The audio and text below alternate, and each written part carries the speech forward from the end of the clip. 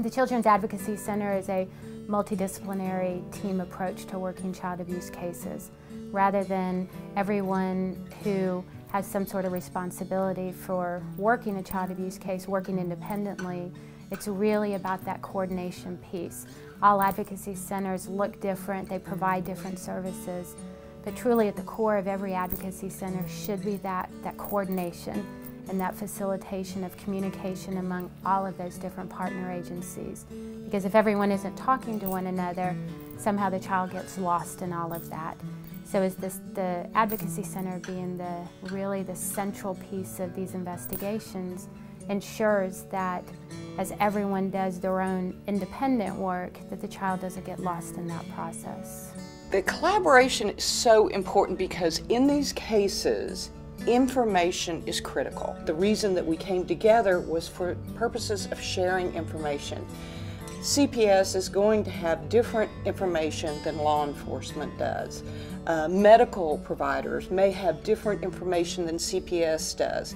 And what we have found is it is so critical for those individual agencies not to be silos, but to come together and to share information.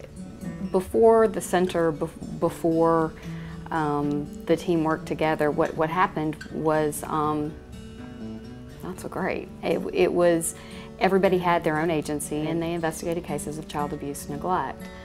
But they didn't coordinate any of that. And so what you would see happen would be, we had this child telling this story over and over again, and not surprisingly, families would get later into the system, maybe after a grand jury indictment or as a case had been assigned for prosecution, and parents were done.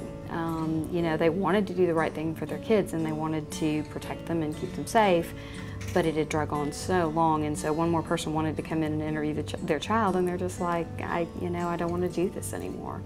And that's not surprising.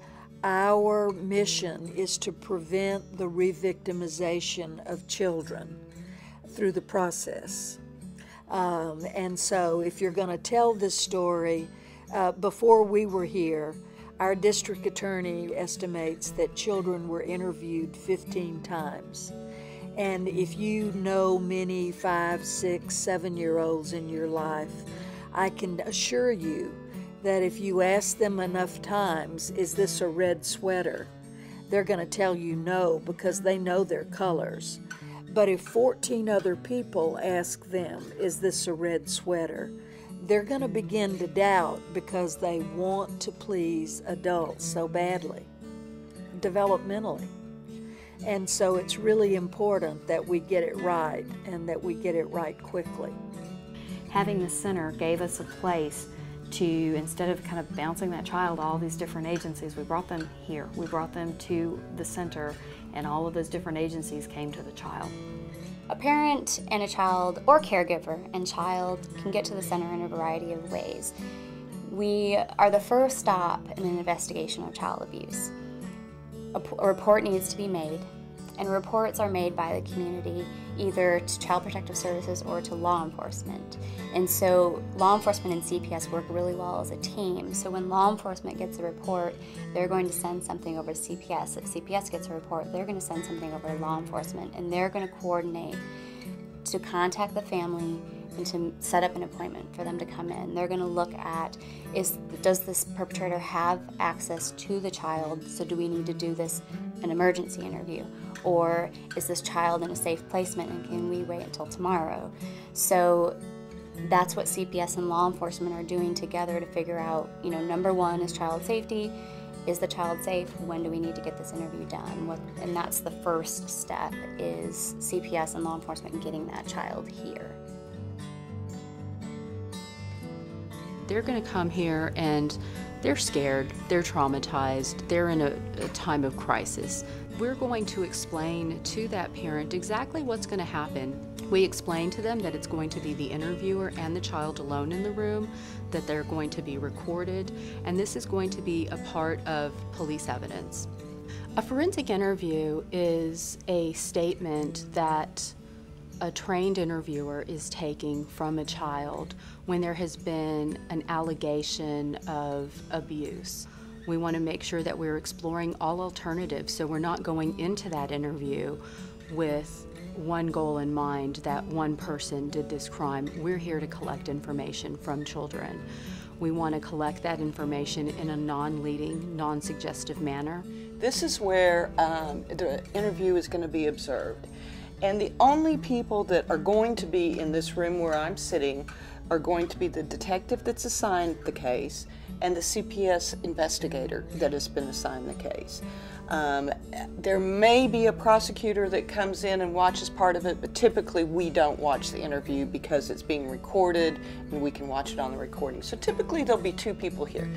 The people that won't be here are going to be family members. This is purely for investigators. Family members are going to be sitting around the corner, and it's our protocol that we don't allow family members to watch the video. While their child is giving a statement, the parent is going to talk with our family advocate to talk about whatever crisis issues are immediately happening in their family. The family advocate is going to be able to discuss with them counseling or any other services that this family may need. A family will come in because of suspicion of child abuse. And we'll do our forensic interview with them, and that aspect is taken care of.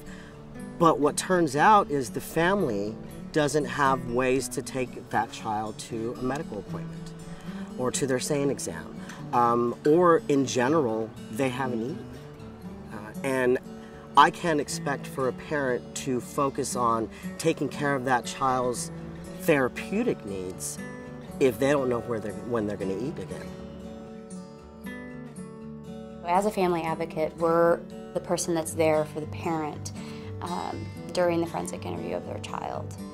We offer crisis counseling and resource information like crime victims compensation so that they know that their victim rights, to know that there is going to be some financial assistance for therapy services, and to also assess for whether there are other needs that are present. If you're going to help a child, you really and truly must try to help that family, because the state does not make a good parent. We talk a lot about the entrance to the system here and how we do the investigation and whatever happens to these children. Some of them stay in their homes because they're safe. Some of them stay in their homes and get services, and some of them are removed from their homes because their homes aren't safe for them. And then at that point, the goal is to try to get them back with their families or with a parent or a relative. Most of these examinations are really normal. Even in kids who have had all kinds of sexual abuse, the examinations are often normal. And that's a lot of times because kids wait a long time before they tell. On the few occasions that we get to do an exam right after something happens, I'm more likely to find something physically on that child. But the average parent and the average juror and even the average police officer, if they haven't been in this business for a long time, thinks that the doctor can always tell if a child has been sexually abused. And we can't. You know, I'm not usually seeing kids here in this clinic immediately after they were assaulted. We have our children's hospital emergency room with our sexual assault nurse examiners that will see the kids if they say, oh, I was molested today. Most of those kids aren't sent over here. I'm usually seeing the children who are giving a history of something that happened at least over 96 hours ago. If it's over 96 hours, they'll be appointed over here. Sometimes it's weeks, months, or years after it happened, and this child has just finally told somebody. If we need to speak to a detective, they're just across the street. If we need to speak to a CPS worker, they're just across the street. If we need to set up a forensic interview, we're in the same building. If we need therapy services, we can arrange that with folks that are on site. So it's extraordinary. It's just an extraordinary team effort, and the co-location has been a wonderful experience. When you think of child abuse, I think most people think physical abuse. I would say 85% of our caseload is sexual abuse. You just don't hear about it. And it's not the low-income families. I mean, it's across the board, it's unilateral, and it happens to a lot of children, and that was the hardest part for me to understand as a mom, especially. You know, I don't think it's getting worse, but I do think it's a much larger problem than people realize. You know, we run into cases of physical and sexual abuse, but by far the sexual abuse cases are outnumbering physical abuse probably 10 to 1. You know, people think, you know, that it's something that's the guy at the park with the trench coat and the white panel van that says free candy on the side. But it's not. It's people's, someone trusts. It's an uncle or a father or a grandfather, a brother, a cousin, and it's just something that to the average person is just incomprehensible that someone that trusted would do these sorts of things to a child. It is not so much that dark secret that it was decades ago. I mean, we know most child sexual abuse happens by someone that is in a position of trust with the child, somebody that the child has a relationship with. As a community and as a society, we have a more openness, an acceptance that children are abused by people that care about them, and that when they do tell an adult, that they are telling the truth, and it's to be taken seriously and acted on. I try to, every time I meet with a kid, tell the kid, and it has to be genuine, I believe you. I hear what you're saying, I believe what you're saying, and I'm going to do what I can do to protect you. But I never promise a kid a particular outcome. I mean, I think it's in some ways unrealistic for us to expect that our kids are ever going to forget, because they're not. And in fact, they shouldn't, because that is part of them. And, you know, our job here is not to take that away, because that is part of who they are. But that history is not all of them. With the therapy services that we do provide kind of the traditional individual psychotherapy and family therapy and group therapy. One of the things that we have really become aware of in terms of providing those services is the need to be able to adapt those therapy services depending on our child's needs or the family's needs. For instance, when a child is leaving the forensic interview, oftentimes, you know, there is some concern with kids who are feeling like, you know, did I do the right thing? Is my mom angry with me? Is my dad angry with me? You know, do they love me? And there's a lot of emotion that's wrapped up into disclosing something that has been very difficult for this child. So, although we do have very good therapists here, they don't replace a parent. And so part of our focus in therapy is to make sure that not only are we providing therapy services for children, but that we're also including the parents in the delivery of that service for that child, because at the end of the day, that child is not going home with us, they're going home with their family. And that's the way it should be. And so we want to make sure that in terms of the therapeutic services we provide, that you know, a major focus of that is providing the support that the families need, that they feel they need to be able to provide that kind of support for their child at home. So we offer some experiential services to assist with that. If I didn't see resilience, I couldn't be here. And I think that's, you know, really the basis of any therapeutic relationship of any kind is trust, and that's what our kids and our families are missing. I mean, that in a lot of ways is one of the big missing links.